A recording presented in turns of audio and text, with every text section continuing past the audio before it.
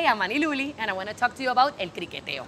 What's el criqueteo? It's a way of feeling, it's a way of being. It's about positivity, it's about feeling good, it's about spreading joy and making people laugh and have fun. El criqueteo inspires positivity, happiness, and we translate it into like a dance, our criqueteo dance. What makes me happy and smile is to see other people laugh and smiling as well. I'm an entertainer, so when I do see people laughing, it just fills my world.